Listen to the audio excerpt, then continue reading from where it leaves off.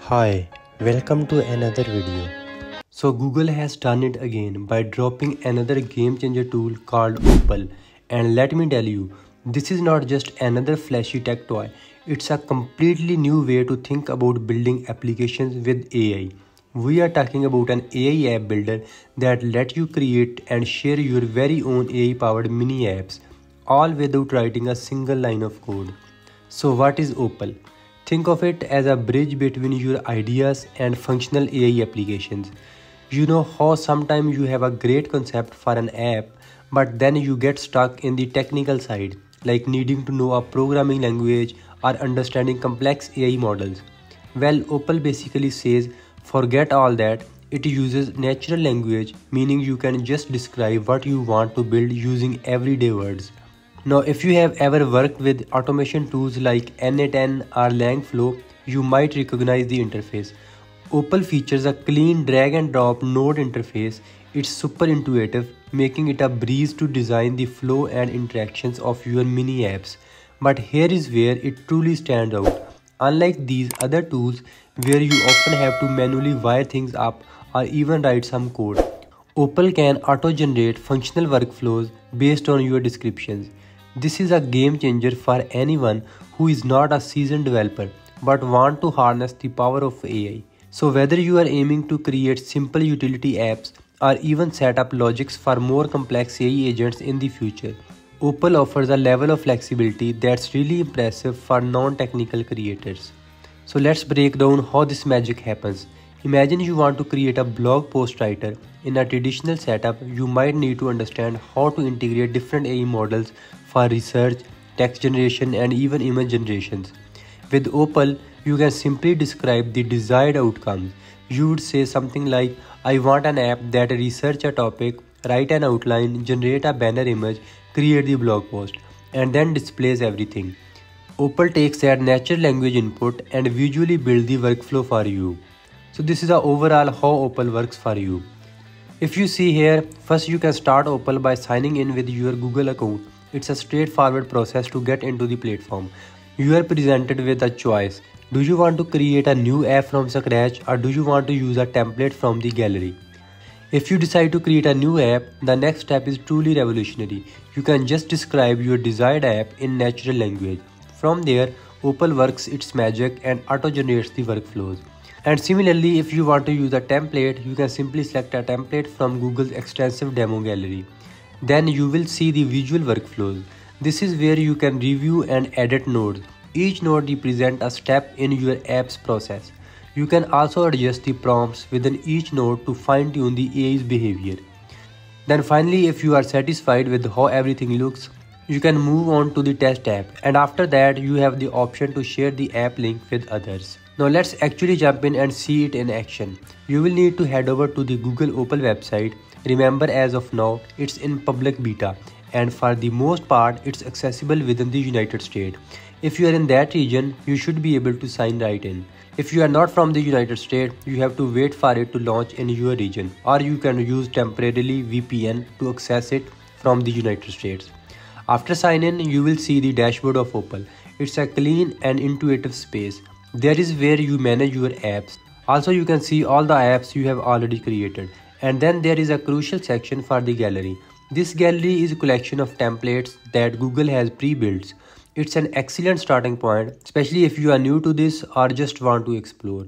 You will find templates for all sorts of things like social media posts, web pages, or even the blog post writer. Let's try to use one of these templates first. Let's pick something practical like the blog post writer. You will see a button that says Remix. When you click Remix, Opal takes a few moments to load up the template within its builder interface. This essentially creates a copy for you to play with, so you don't mess up the original. Once it loads, you will immediately see the node workflow. This is that drag and drop interface. Each box or node represents a specific step in the app's process. For this blog post writer, you will likely see node for things like user input, where you provide information, then node for the AI to generate the post. Now to actually use this remixed app, you will see a preview section or a start button. Let's click start. Opal start working. You will see little indicators showing that AI is processing your request. and just like that, in a few seconds, it generates a complete post for you. You can also switch over to the console view within the interface. This is where you can actually see what the AI was doing behind the scenes, like which model it used for specific tasks. For example, it used Gemini 2.5. It gives you a little peek under the hood, which is pretty cool, I guess. Now, using templates is fantastic for quick start, but where Opal truly shine is when you create something from the scratch. Let's go back to the main dashboard and look for a create new button. When you click that, it prompts you to describe what you want to build. This is where your natural language skills come into play. So let's try an example. How about something for content creator? I will type in a prompt like I want to create an app that generates unique video ideas for my YouTube channel based on current trends and audience interest. Then I will hit enter. What happened next is truly impressive. Instead of me manually placing down individual nodes and connecting them, which we usually do with any other automation tools like N8N or Make.com, Opal analyzes my request and automatically generates the entire workflow. I don't have to manually integrate any node or any functionality. It quickly determines the necessary steps, so you will see nodes appear to perform different things. It maps out the entire journey for you, simply based on your description. Once the workflow is generated, you can then interact with your newly created app, just like with the template. You will see a preview or start button. Click that, then inputting the required data, it will present you with the final result.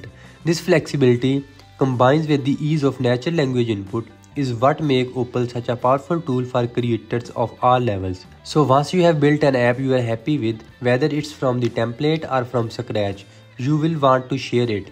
Opal makes this very simple.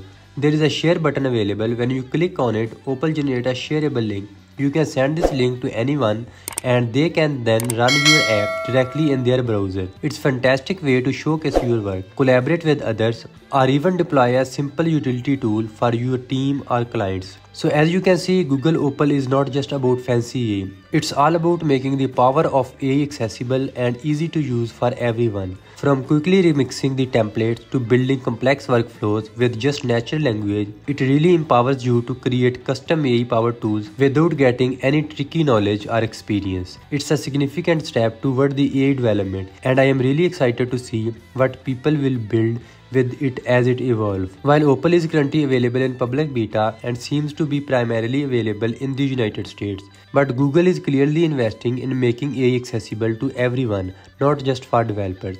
The fact that you can build AI agents and mini apps with natural language and a visual interface all for free is a huge step forward. I truly believe that tools like Opal are going to empower AI development. It removes so many barriers, allowing anyone with an idea to bring it into life without needing to learn complex programming languages or deep technical concepts.